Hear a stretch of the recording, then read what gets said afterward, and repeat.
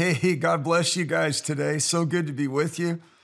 I want to remind you that Jesus is the King of Kings. He's the Lord of Lords. He's a very present help in the time of need. And whatever you're facing, whatever you're dealing with, whatever you're going through, He's so good to you. Now, in the New Testament, one of the guarantees of His presence is that His ear is inclined to the prayer of the upright. He's listening. We have a listening, attentive Father who sent His Son, who bravely fulfilled all the call to suffer and die so we could have access to God after what Adam had so forfeited, failed, and ruined in. And then, so we don't get too mad at Adam and Eve, all we like sheep have gone astray. But as we're studying Psalm 119 and we're coming toward its end, it rings a bell for us to return to Him and to His Word.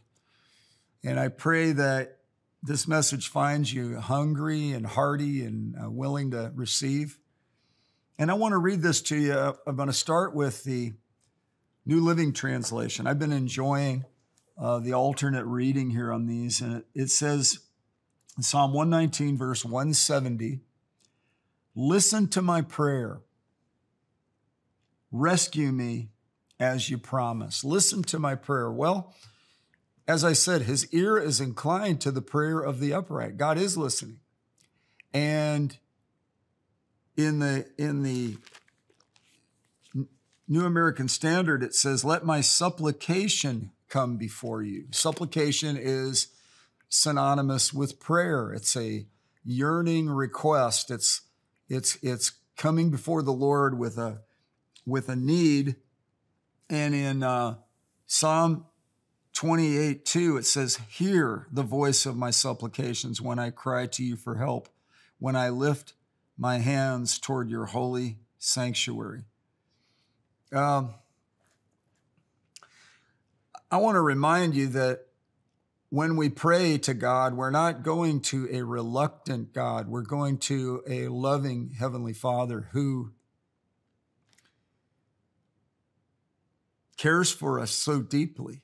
And Peter questioned that in Mark's Gospel, the 4th chapter, when they were being overwhelmed by the water and the rain and the winds and the I don't know about the rain, but the winds and the waves on Galilee. And they said, "Master, don't you care that we're perishing?" Well, He came to seek and save that which is lost. So yes, He does care that we're perishing. And additionally, the good thing is we can all grow and evolve and develop in our levels of revelation and understanding.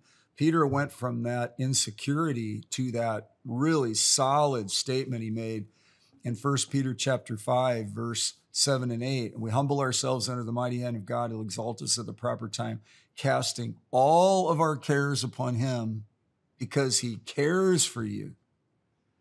So this verse is in the Old Testament, and it's almost as though the writer is hoping, man, I'm hoping today I caught you on a good moment where or it might just mean I'm pleading my case, and it could be somewhat of a figure of speech.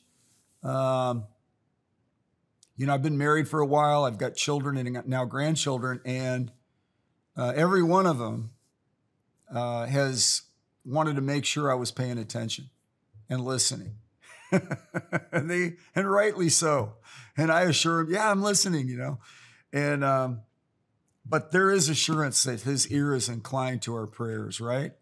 And that he answers prayer. And when you think about it in the book of James, chapter 5, verse 17, this ought to really bless you today when it comes to prayer, because Elijah, the Bible says, was in the King James, it says, "a man of like passions as we."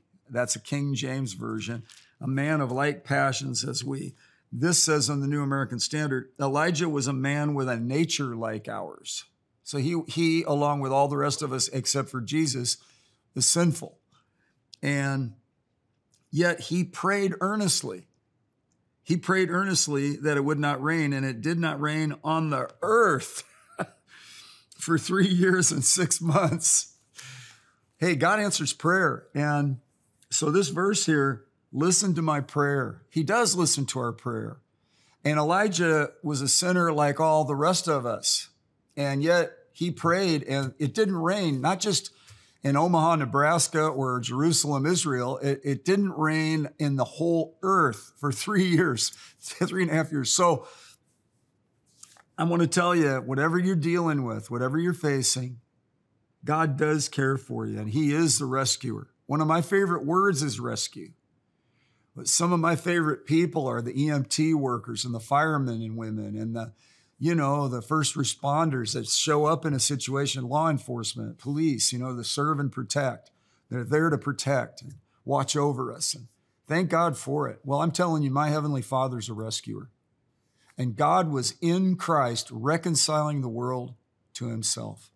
I'll tell you a quick story. We had a boating accident on the island of Catalina about 9 years ago. And we did a Mayday call on the radio, and lo and behold, the U.S. Coast Guard showed up. And there was a guy in a wetsuit in a helicopter that came over by the boat. I watched it because I came to consciousness and I got to see this and the darkened sky, but I saw the lights from their vehicle, and he jumps out, lands in the water. It's like a movie, only it was real.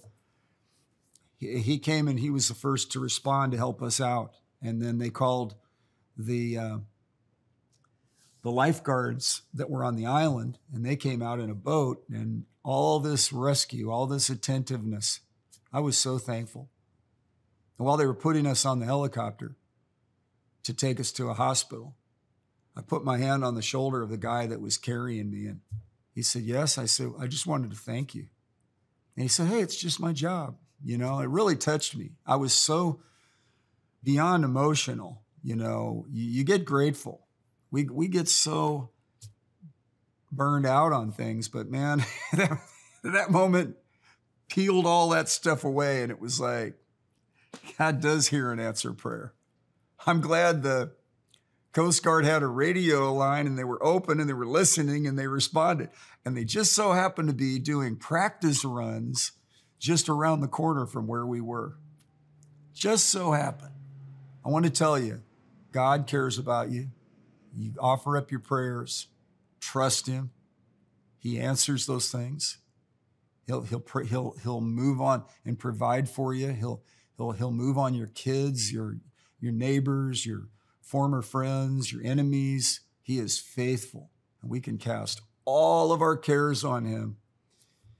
Because, hey, man, this is about Jesus, the good shepherd who laid down his life for us.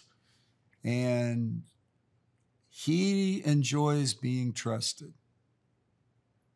He prefers that we rely on him and have faith in him rather than be skeptical, cynical, or questioning.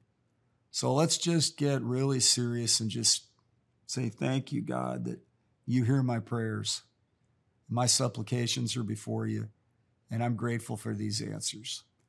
I'm grateful for favorable outcomes. And I pray breakthrough in people's lives, breakthrough in our spiritual walk, God, anywhere where we've gone lukewarm, get us back at an intentional temperature. Help us, God, to be on fire for you. In Jesus' name, amen.